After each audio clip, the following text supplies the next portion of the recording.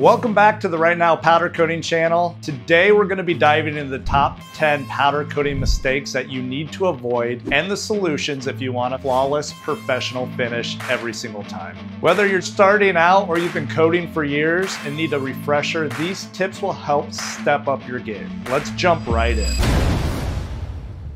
Mistake number 1, skipping proper surface preparation. Dust, oil, rust, and other things can ruin your finish. The solution, make sure you use various prepping techniques, such as stripping, sanding, cleaning, phosphating, drying, masking, depending upon your part, project requirements, and preferences. Remember, the prep is everything. Mistake number 2, incorrect curing times and temperatures. Powder coating isn't just about applying the powder. It's also about curing it correctly in the oven. Too short or too low of a temperature and you'll end up with a weak finish. Too long or too high of a temperature and you might burn your powder. Solution, always follow the manufacturer's recommendations for time and temperature and set your oven up accurately. Your finish will thank you later. Mistake number 3, poor grounding. Without a good ground, your powder won't stick evenly to the part. It can create patchy and uneven coats. Ensure your parts are properly grounded to attract the powder evenly.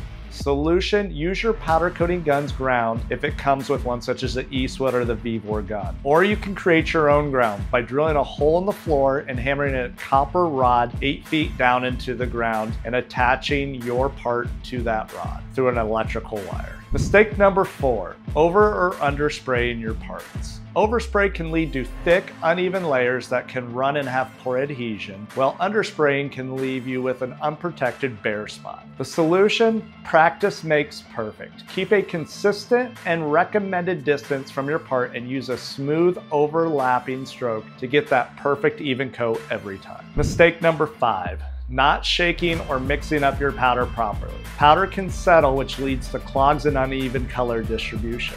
The solution, give your powder a good shake or roll it on the ground before use. If you have a pickup tube that sticks down into the powder's bag, make sure its height is not too low, that it's actually sucking up the powder container and not the powder itself. Or too high that it doesn't optimally funnel the powder where it's more thoroughly present. Mistake number 6, using the wrong type of powder. Powders come in many different forms and colors and are formulated for specific applications and substrates.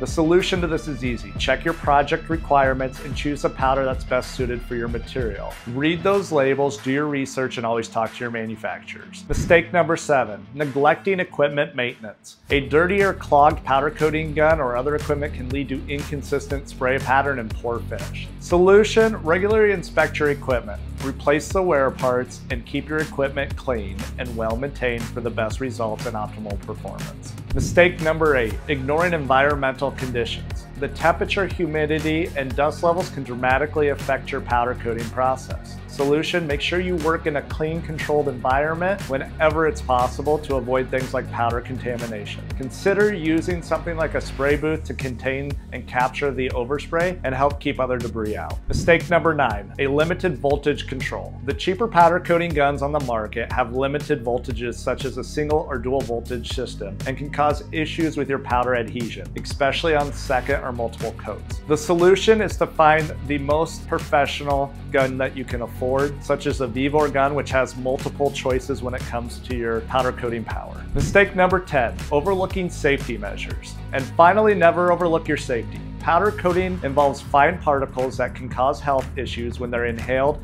and also the process involves high heat. Solution, always follow safety guidelines and wear your PPE. That may include gloves, spray hoods, respirators, full body protection, and more. And there you have it, the top 10 common powder coating mistakes and their solutions. Get these right and you'll be on your way to a flawless professional finish every single time. If you found these tips to be helpful, hit that like button, subscribe, and hit that notification bell so you won't miss a single video. Leave a comment down below sharing which mistakes you've learned from the hard way or any other tips and questions you may have. Again, thank you for watching, and until next time, get out there and coat something.